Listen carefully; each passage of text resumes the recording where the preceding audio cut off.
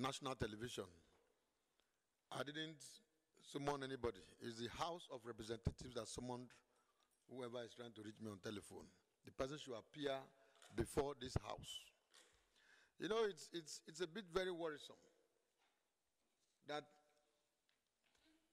public officers tend to believe that it can be business as usual. It can never be, not with this committee. Anyway, my dear colleagues,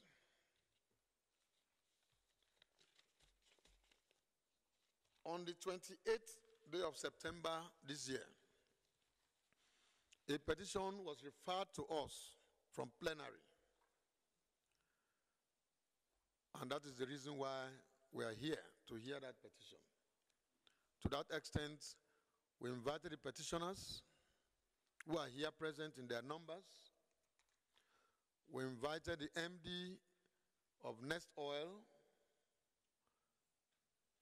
We also invited the GMD of NNPC. Both are absent. There is no communication to that effect. No reason is given why they are not before us. And we believe very strongly that this is not an attempt to ridicule this house. We will stop at nothing to compel them to appear in person before this committee. And let me refer them very clearly to sections 88 and 89 of the 1999 Constitution as amended. There is nobody on the face of the earth that is a Nigerian that cannot appear before this committee. We will believe that maybe there was a mix-up or whatever, but I don't think that highly placed officers of government will choose to disregard a summon for appearance before this house. Remember, the House Committee on Host Communities has the express mandate of the House of Representatives to hear this matter, both by our rules and also as a referral from plenary. We will, by the grace of God, as a lenient parliament, extend another invitation to them. Because I was beginning to imagine if we could go ahead and look into this petition and deal with this petition in their absence. But I think let us give fair hearing. So we will be requesting.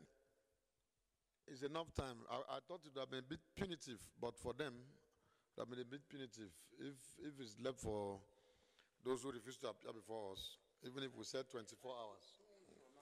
So on 2 Mondays from now, we will be having everybody at 12 noon.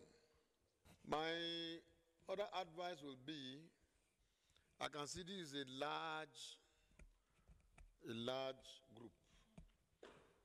I don't know if it were possible to ask that to reduce the number. And let me tell you something. Your matter will be properly heard. Make no mistakes. Let nobody deceive anybody.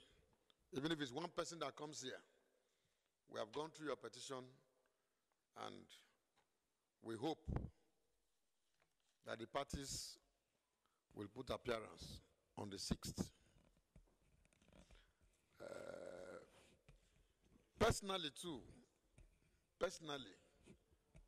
I will speak with my clerk because I feel a bit worried that this large contingent can travel all the way from River State, and they've been here, I'm sure, since yesterday or thereabout. And there is no way all of them can get back to River State today. By the time you come back, we will look at. We will look at. Yes, it doesn't matter. We will look at a way of reducing your burden. It has never happened.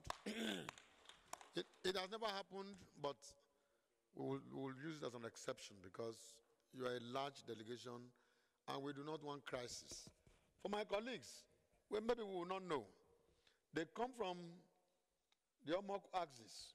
Thank God my brother is here. A couple of days back, there was a problem around there, and these are the kind of things that we don't want to hear. These are the kind of things we don't want to hear.